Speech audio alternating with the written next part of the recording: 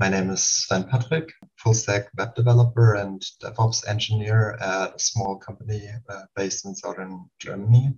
And what I do at work exactly is some Node.js development. And of course, I'm also using GitLab and build GitLab CI pipelines for our products and projects. Through GitLab, I learned to have more self-confidence in some way, because I think when I began to really work every day on an everyday basis with GitLab, I also started using Twitter as a medium for information. And that's when I discovered that there are so many people using GitLab. And I think one of the greatest moments in my career so far was when I first saw a question on Stack Overflow, which had the GitLab CI tag, and I could actually answer it.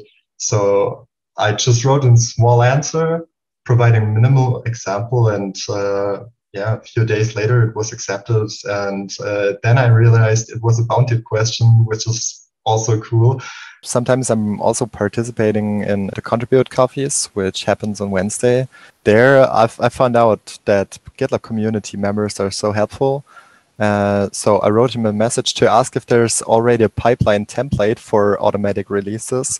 And he said, no, but it sounds like a great idea to submit a contribution. So I did, and the maintainers of the project commented on my feature request and said, oh, actually, great idea. Then I provided the template as a basic example, and they helped me with so many things. And right now, right before the first contribution to that awesome product I use every day.